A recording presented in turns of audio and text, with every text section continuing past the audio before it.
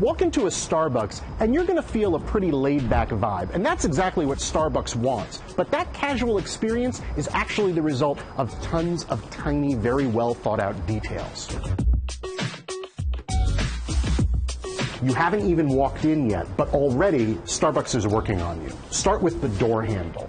Designers like to call this the handshake between the customer and the store. And this door handle didn't get here by accident. It already is providing a little bit of advertising, getting you thinking about the coffee you're about to buy.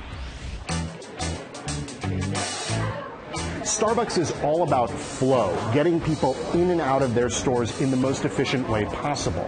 In this store, they need to get people to the back to place their order. But how do they do that without hanging giant order here signs? Well, they use lighting and visual cues. Notice that the merchandise and the food is back there, and it's lit more brightly than the rest of the store so that when you walk in, without even realizing, you automatically move toward the back.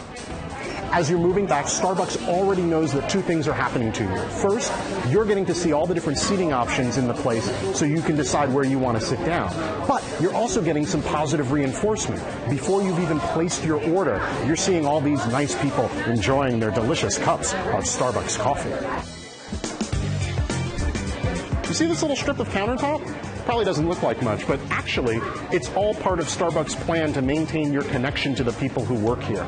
If this wasn't here, the first thing you'd encounter after you'd placed your order are these really tall coffee machines, which might kind of push you back from the counter.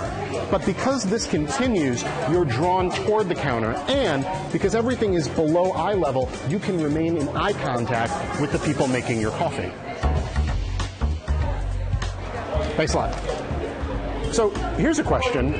I just gave Starbucks my money, so why am I seeing more advertising for coffee? Well, Starbucks is based on repeat business. Advertising to me on my way out of the store is to get me thinking about the next time I come back.